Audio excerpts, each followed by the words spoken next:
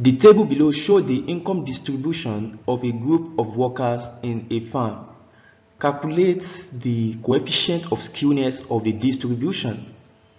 To calculate the coefficient of skewness for this data, the first step is to remember your formula. According to Carl Pearson, coefficient of skewness is given by this formula. Skewness is equals to theory mean minus median all over standard deviation. Theory into bracket mean minus median all over the standard deviation. That is the formula for calculating the coefficient of skewness. The reason why I brought out this formula first is because this formula will tell us what we are going to have on our table. From this formula, we need to calculate the mean of this data, we need to calculate the median of this data, as well as the standard deviation of this data. Now let us proceed.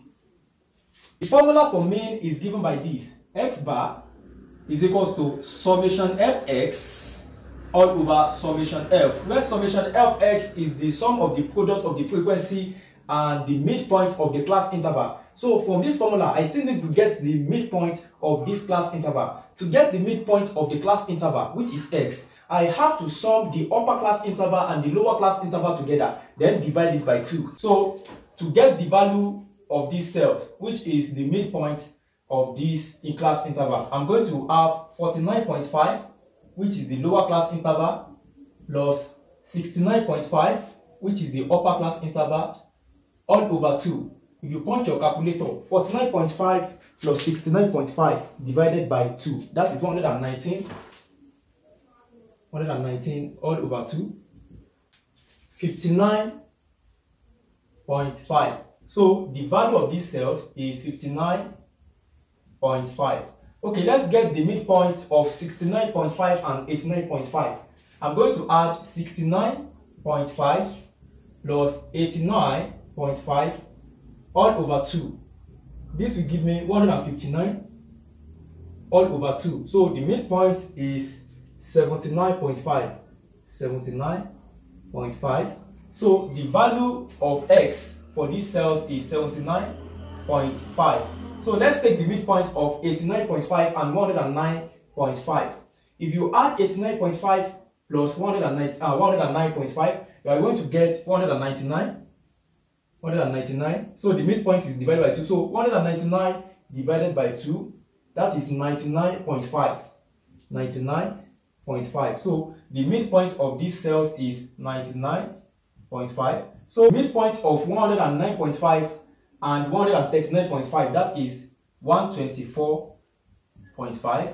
And for these cells, that is 154.5. So we have successfully get the midpoint of the class interval, that is the value of x. Now let us calculate the fx. Fx will be the product of f, which is the frequency, and x. So to get the fx of these cells, I'm going to multiply 9 by 59.5. That is 535.5, and the value of these cells will be the product of 12 and 79.5. That is 954.0. 954.0, and for the value of fx for this cell will be the product of 13 and 99.5. That is 1293.5. 1293.5. So the value of these cells will be the product of 16 and 124.5. That is 1992.0. So the value of these cells will be the product of 10 and 154.5. So the value for that is 1545.0. So I have gotten the value of fx. Now from the formula of mean, I need the summation fx, that is the sum of this column. You know that this column is for fx, so I need the sum of the value in this column. So the sum, if you punch your calculator, the sum is 6,320. So the sum of fx is 6,320. Now, I have gotten summation fx, which is 6,320. I still need to sum the frequency because from the formula, The formula of mean is given by this summation fx all over summation L. So I still need to sum the column of frequency. So if you add 9, 12, 13, 16 and 10 together, the value is 60.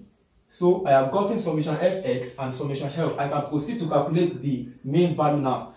The mean value for this data is equals to summation fx, which is 6,320 all over summation L, which is 60. The mean value is equals to 6,320 divided by 60. The mean value is 105.33. So I have gotten the mean. Now from the formula for coefficient of skewness, I still need to get the median of this data. Therefore, that's what I'm going to calculate now. Of median is given by this, where L is the lower class boundary, N is the total numbers of observation, that is the total numbers of frequency, and that's 60.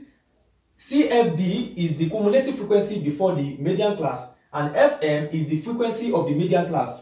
High is the class width, which is gotten by subtracting the upper class boundary from the lower class boundary. Now let us proceed. Since I have known the formula, I have to first determine the class interval of the median class. To get the class interval of the median class, I will have to divide the total numbers of observation by 2. And the total numbers of observation is also the same thing as the total numbers of frequency. So for this, I'm going to have n all over 2. Don't forget that the total numbers of frequency is 60. So I'm going to have 60 all over 2. That gives me 30. Now, after getting this, I have to construct the cumulative frequency. So I'm going to have another column which stands for cumulative frequency.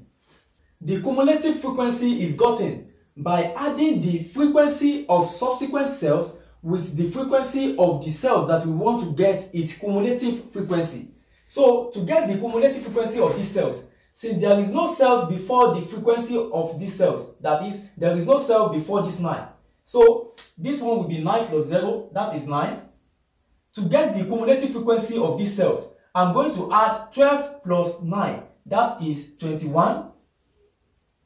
So to get the frequency of these cells, it will be the summation of 9 plus 12 plus 13, and that gives me 34. So to get the cumulative frequency of these cells, I'm going to add 9 plus 12 plus 13 plus 16, that is 40. So to get the cumulative frequency of these cells, I'm going to add 9 plus 12 plus 13 plus 16 and plus 10. That gives me 50. So I have gotten the cumulative frequency column. Now, in order to get the class interval of the median class, I will check where 30 falls into among the cumulative frequency. And if you check, 30 falls within this range. So the class interval which belongs to where 30 falls into will be the median class interval. So I'm going to trace this down to the left hand side. So this will be the median class interval. This is median class interval. 89.5 and 109.5. That is the median class interval. After getting the median class interval, I have to get the lower class boundary of the median class. To get the lower class boundary of the median class, let me first write out the median class interval. The class interval of the median class The class interval of the median class is 89.5 and 109.5. 109.5. So to get the class boundary of this median class, I'm going to subtract. Don't forget that this is the lower class interval, lower, and this is the upper class interval, upper. So to get the lower class boundary of this class interval, I will have to subtract 0.5.89.5. So to get the class boundary, let me put it class boundary. I'm going to have 89.5 minus 0.5. That will be the what? Lower class boundary. This is for lower class boundary. Let me put it lower. And to get the upper class boundary, the upper class boundary is gotten by adding 0.5 with the upper class interval. So I'm going to have 109.5 plus 0.5. So 89.5 minus 0.5, that is 89. 109.5 plus 0.5, that is 110. So the class boundary of the median class is 89 and 110. Now I have gotten the lower class boundary. So the next thing to get from this formula is the class width, which is the class height. To get the class width is the difference between the upper class boundary and the lower class boundary. Don't forget that this is the upper class boundary and this is the lower class boundary. To get the difference between the upper class boundary will be 110 minus 89. This will give me 21. So the class width, which is I, is 21. Now, the frequency of the median class is the next thing I'm going to get. The frequency of the median class is 13. Since my median class is 89.5 and 109.5, the frequency of the median class is 13. So Fm is equals to 13. So I have gotten the frequency of the median class. I have gotten the class width. The next thing to get is the cumulative frequency before the median class. Don't forget that the median class is this. The cumulative frequency of the median class is 34. The cumulative frequency before the median class is 21. So I'm going to have CFB is equals to 21. So I have gotten the class width, I have gotten the frequency of the median class, I have gotten the cumulative frequency before the median class. And the lower class boundary, which is L, is 89. Don't forget that I have gotten the lower class boundary and the upper class boundary. So L is equals to 89. So I have gotten all the parameters that I needed in this question. The next thing is to solve the question. So median is equals to L. Don't forget that L is 89. So I'm going to have 89 in this place. 89 plus into bracket n over 2. We have already gotten n over 2, which is 60 over 2. That is 30. So plus into bracket 30. The subtraction sign minus the cumulative frequency before the median class, that is 21. So I'm going to have 21 in this place, all over the frequency of the median class, that is 13. So I'm going to have 13 multiplied by class width. The class width is 21. So median is equals to 89 plus 30 minus 21, that is 9. 9 over 13 multiplied by 21. Median is equals to 89 plus 9 divided by 13. That will give me 0.6923. 0.6923 multiplied by 21. Don't forget that this the sign between 9 and 21 is multiplication. So median is equals to 89. If you multiply this, you are going to get 14.53, 5383. Sorry. So addition of this will give me 103.54. So I have gotten the median. The median MD is equals to 103.54. Now let us proceed to calculate the standard deviation. Don't forget that we are using this formula to compute our parameters. I have gotten the mean, I have gotten the median. The next thing, the last parameters here is the standard deviation. Now don't forget that the standard deviation is given by this formula. Standard deviation S is equals to the square root of summation fx squared all over summation f minus summation fx all over summation f into bracket all squared. This is the formula for calculating standard deviation. Now from this formula, I still need to get the summation fx squared.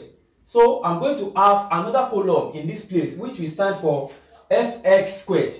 I have already gotten fx, which is the value of this column. So to get the value of fx squared, I'm going to multiply these values with x. That is fx multiplied by x will give us fx squared. So to get the value of these cells, I'm going to multiply 535.5 multiplied by 59.5. And that gives me 3186.25. So to get the value of the net sales, I'm going to multiply fx 954.0 multiplied by 79.5. That is 75,843. 75,843.0. So to get the value of the net sales, I'm going to multiply 1,293.5 multiplied by 99.5. That is 128,703.25. So the value of the net sales is 248004. So for the net sales, 238702.5. So I've gotten the value of the fx squared.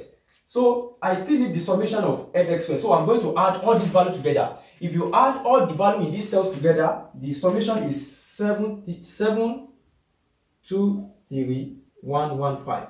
That is 723,115. So after getting that, you can check the formula. Is there any parameters that we also need to get again? There is none. So we proceed to use this formula. Standard deviation is equals to the square root of summation fx squared is 723,115.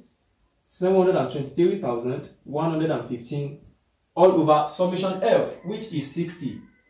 60 minus the square of summation fx. Don't forget that summation fx is 6,320. So I'm going to have 6,320 all over summation f is 60. So I'm going to have all over 60. So standard deviation s is equals to the square root of, if you divide 723,115 divided by 60, that is 120,51.92 minus 6. If you divide 6,320 divided by 60, oh, I forgot to put squared. So if you divide it and raise it to the power of 2, you are going to get 11094.41. So s is equals to the square root of 957.51.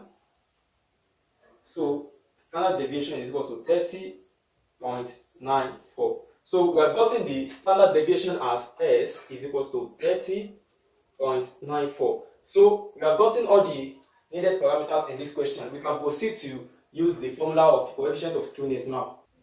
Skewness is equals to 3 multiplied by 3 into bracket.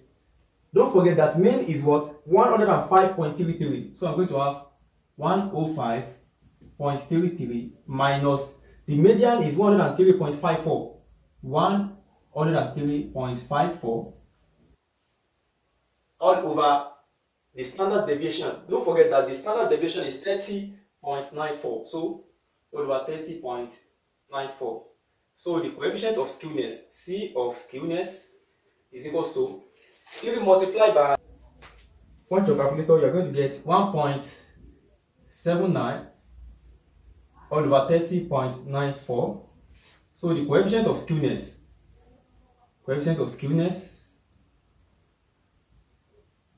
is equals to 3 multiplied by 1.79. That is 5.37. 5.37 all over 30.94. So the coefficient of skewness is equals to 0.1737. So therefore, the coefficient of skewness for this distribution is 0.1737. Since the coefficient of skewness is between minus 0.5 and 0.5, this means that this distribution is symmetrically skewed.